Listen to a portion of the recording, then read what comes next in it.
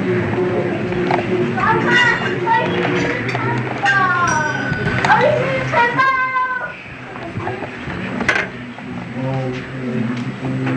glory to Srila Prabhupada.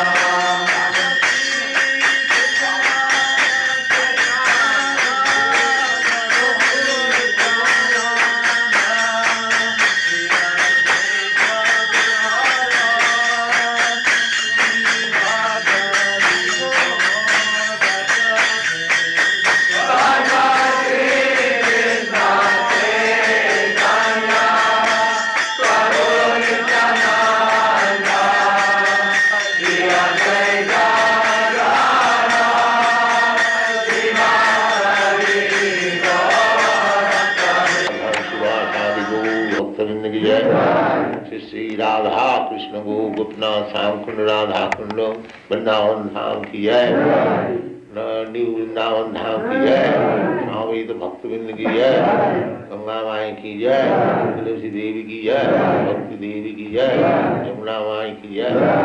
All glories to the Lord. All glories to the Lord. All glories to the Lord. Thank you very much.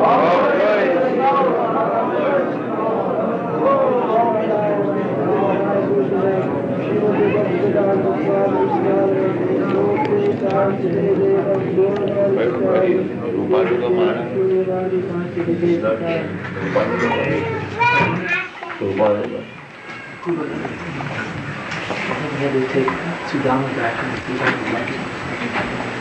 Oh. Good.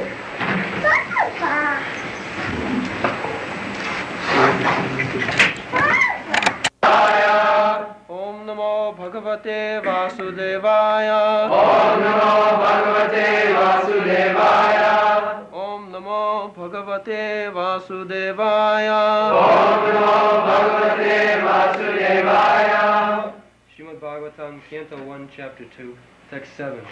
Vasudeve, Vasudeve, Bhagavati, Bhagavati, Bhakti Yoga, Bhakti Yoga, Prayojitaha, Prayojitaha, Janayati, Janayati, Ashu, Ashu, Vairagyam, Vairagyam, Jnanam, Jnanam, Cha, Yad, Ahaitukam, Ahaitukam, Vasudeve Bhagavati, Vasudeve Bhagavati, Bhakti Yoga Prayojitaha, Bhakti Yoga Prayojitaha, Janayati Ashu Vairagyam, Janayati Ashu Vairagyam, Jnanam Cha Yadahoitukam, Jnanam Janahoitukam, Vasudeve Bhagavati, Vasudeve Bhagavati, Bhakti Yoga Prayojitaha, Bhakti Yoga Prayojitaha, Janayati Ashu Vairagyam,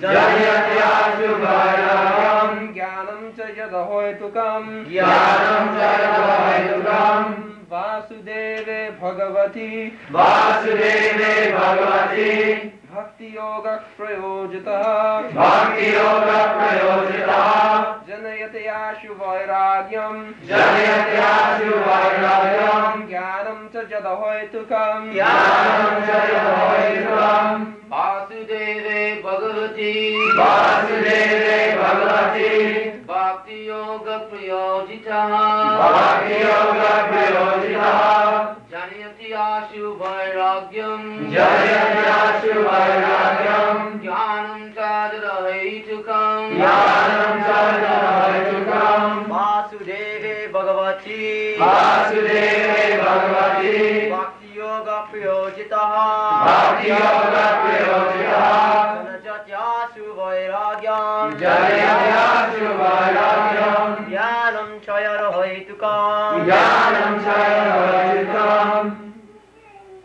Anyone? Any lady?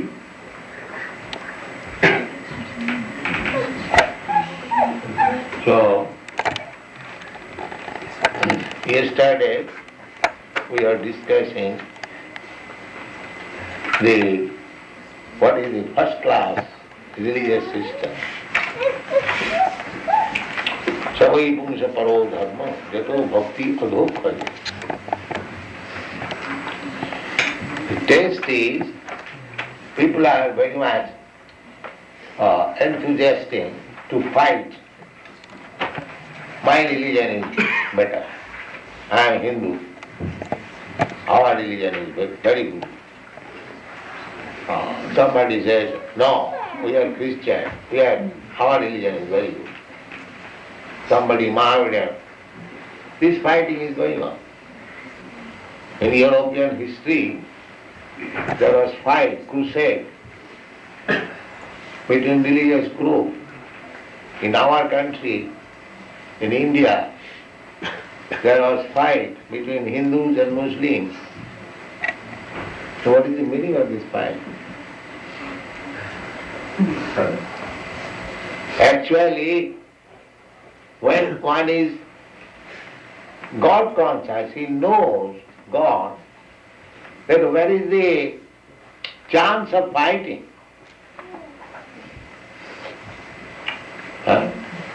Jasya Devi Parav.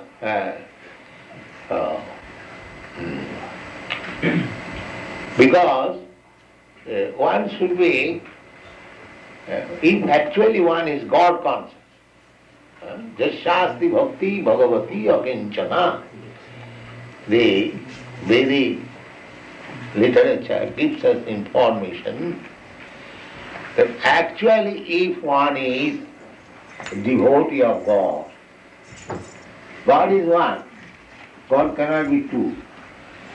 It is not that Hindus have got one God and Christians have got another God. No. God cannot be two. Then there cannot be any competition of gods.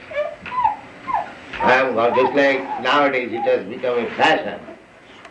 So many gods, rascals are coming. I am God, he says I am God, I am God, I am God. But how many gods are there? No. God is one. Eka Brahma Dvitiya Nasti, that is the basic injunction. Just like the sun, sun is one. From our practical example.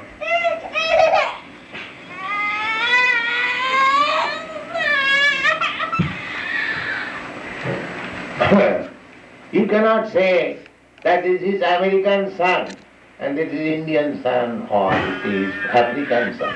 Sun is one. See, if a creation of God is one and it is so powerful, sun is one of the creation of God. There are millions of suns.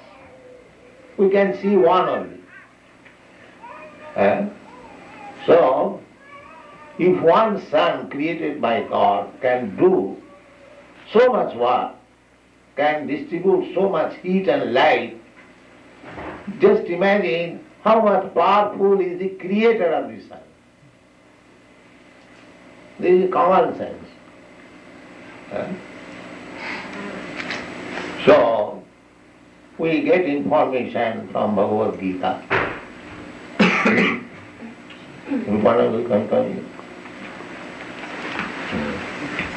Aham sarvasya prabhava matta sarvam pravaddate iti matya bhajanti mam buddha bhava samannita. Aham sarvasya prabhava. Whatever we see, whatever there is, they are all emanation from God. That is the verdict of Vedanta Sutra also. Simple. If you want to know what is God, the Vedanta Sutra informs us in 2 words. Very simple. God, or the absolute truth, is that who is the source of everything. Janmadasya jataha.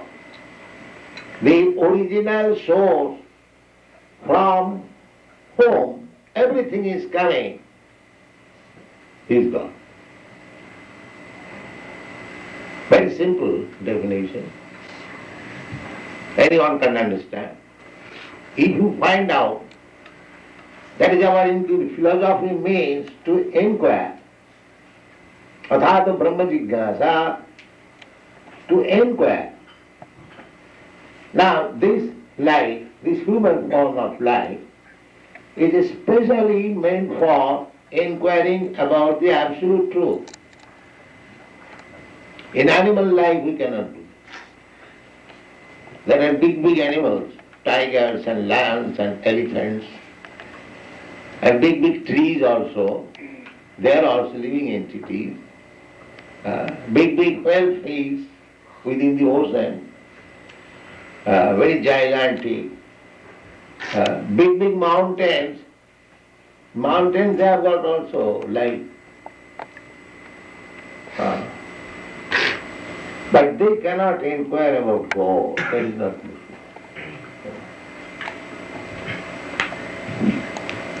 You can inquire about God in this human form of life. That's all. Therefore, in any civilized society, there is an inquiry of God. That is called religion. One maybe, or in degrees there may be different. Just like in India, they are also making inquiry. Not now, not at the present moment. They have given up. But hundreds and thousands of years ago, not thousands, even 200 years ago, India was so inquisitive about inquiring about God. Even one Chinese gentleman, he has written one book, philosophical, that is recommended. I forgot the name, title of the book. That is studied in New York University in the religion class. In that book he has written that if you want to know about God, if you want to know about religion, then you must go to India. Yes, that's a fact. Because in no other country the great sages and saintly persons engage themselves so seriously about understanding God. Therefore, the Vedanta Sutra is there. So, we should know that God is one. God is not different. There cannot be any competition of God. Matta paratanam nanna kinchi asti dhananja. There cannot be any superior truth than God. Therefore God is called the great. God is called the absolute. So religion means, first class religion means how the followers have developed the understanding of God. That is first class religion. Not that how many animals we can sacrifice or how many times. So many rituals and so many other things are there in every religion. But we have to test by the result. Phalena parichiyate. Everything, just like we have studied so much, a scientific man, but there is examination. If one passes the examination, then it is understood that he has studied nicely. That is our common sense. In school, colleges, everywhere. If I cannot pass the examination, and if I advertise myself, I have studied this, I have studied that, so what is the value of it? Suppose a man is doing business. If we see that by doing business, he has acquired some money, he has become rich, then we can understand that he is successful businessman. But if he is a poor man, and he says, I have done this, I have done that, I have done that, he can say so. But we want to know by the result. Phalena parichiyate, that is a Sanskrit version. But we have to understand by the result. Phalena, what result you have got? What is the value of your examination paper, how much mark you have received? Similarly, we can declare ourselves very religionist, great religionist, follower of great religion. But what is this? What is how much you have developed your sense of God consciousness how much you have learned to love God.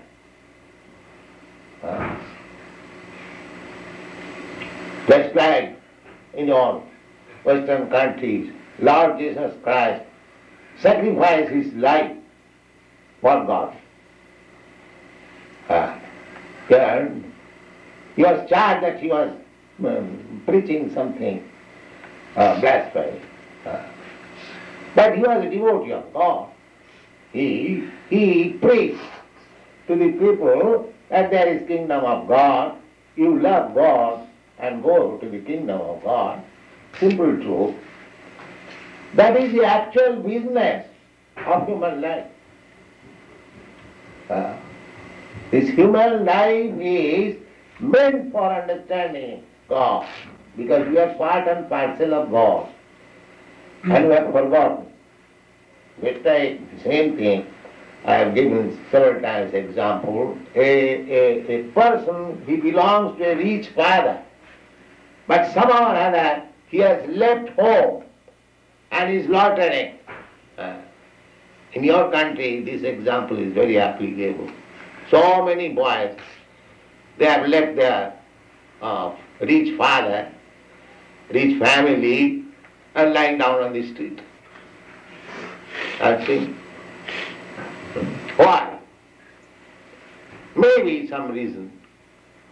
But he is not expected to lie down on the street because he has got rich father, at least rich nation, your American nation.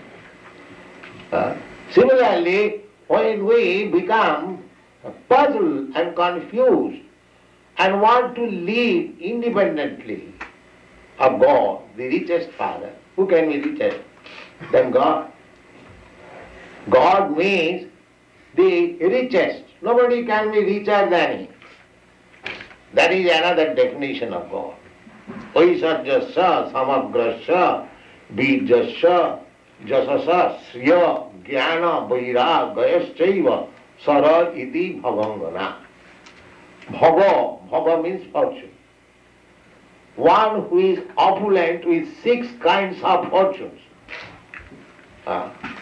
We can understand it very well. Just like in this material world, if one man is very rich, he is attracted. Everybody speaks about him. Even he is a nonsense number 1. If he has got money, everyone speaks about it. At least in this age it is going on. Nobody considers of anything. But if somehow or other one becomes very rich, he becomes a popular figure. So God must be richest. Here, within this material world, we can claim, I am richer than that, but somebody is richer than me. I cannot claim that nobody is richer than me. That is not possible. We shall find out less rich than me, and we can find out more rich than ourselves. 2 things we can. But when you come to God, you will find nobody is richer than him. Therefore God is called great. God is great. Similarly, not only in riches, oisajya, samagrasya, bijasya, in power also. Oisajyasya, samagrasya, bijasya, jasasya, in reputation also. In fame. Just like everyone. It may be you belong to some religion, I belong to, but everyone knows that God is great. That is reputation. Oisajyasya, samagrasya, bijasya, jasasya, and Sri means beauty. God is the most beautiful. Just like, see Krishna here, we have got Krishna's figure here. How beautiful he is. God must be, he is young, always. An old man cannot become beautiful. That is stated in the Brahma Samhita. Advaita yachyuta anadi ananta rupam Adyam Purana Purusha Navajovananja. That is the description. Adyam Purana, he is the original person, the oldest of all. But he is Navajovananja, just like a beautiful boy, say 16 or 20 years old. So that is beautiful, the most beautiful, and the most wise jnana. Nobody can be wiser than God. These are the descriptions given by Parasar Muni, father of Vyasdev. Aisajyasya samagrasya bijasya jasasya sriya jnana vairagya, and at the same time renounced. Now God has created this universe. God has created the cosmic manifestation, innumerable universes. But he is not interested in it. He is interested, he is created, he has given us facility to live here. But he is not coming here to enjoy this. But he has got better. Or he doesn't care about all these opulences. That is another qualification of God. So, this human form of life is meant for understanding God and scientifically, with full knowledge. That is described in the Srimad Bhagavatam. Therefore we are preaching this Bhagavad discourse.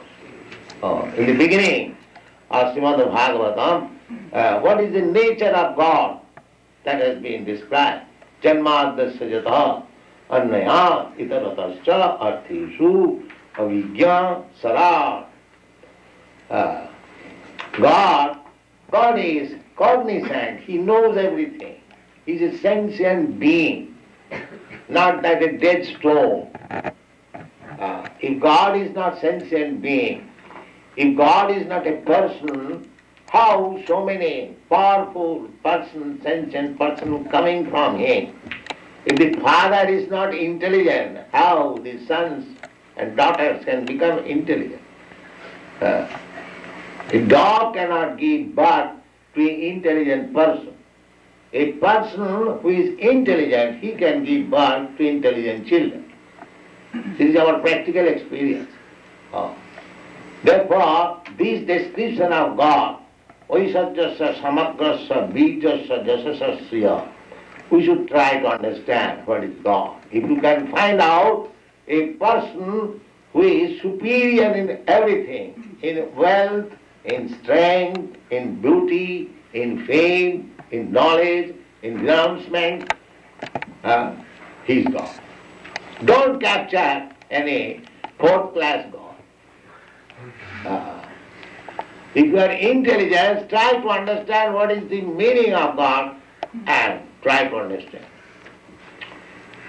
So, here in the Srimad Bhagavatam, it is said that is first-class religion.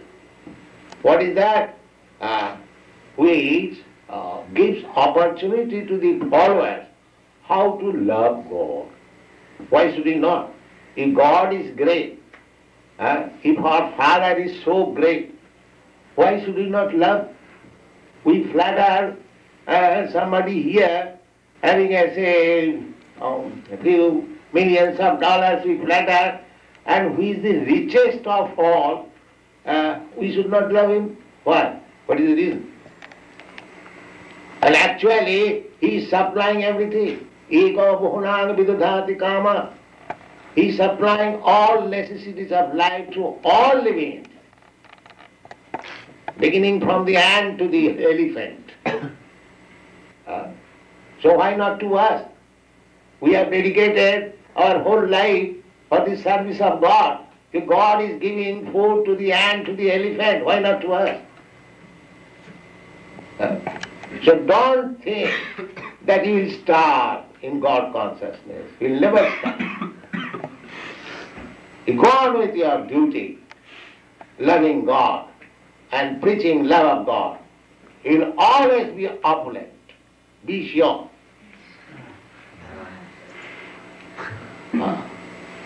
A ordinary man, if you work for him, he gives you salary. good salary, and we are working for God, we don't get salary. How is it? We must get. If you are really lover of God, worker for God, don't think of your economic condition. It will be support. In the Bhagavad Gita it is said, Yoga Khemam Mahamaham. He personally supplies whatever necessities are there. Just like a father, a small child who is completely dependent on the parents look after the comfort. The child does not ask the parent because he cannot speak out. So he simply depending on God, simply depending on parents. If you simply depend on God, there is no question of your economic problem. Be sure. This is common sense. So there is scarcity of devotees of God at the present moment. People have rejected God. Somebody is saying God is dead. Somebody is accepting a rascal as God. Somebody is declaring himself as God. No. Try to understand God scientifically and become a devotee, a lover of God. Your life will be successful. That is Krishna consciousness movement. It is not that my God, your God, this religion, that religion. God is one and religion is one. What is that religion? Love of God. That's all. There is no other second religion. This is the religion. Therefore, God comes and says, Sarva dharman parityajya mam ekam saranam braja. This is religion. Don't be after so-called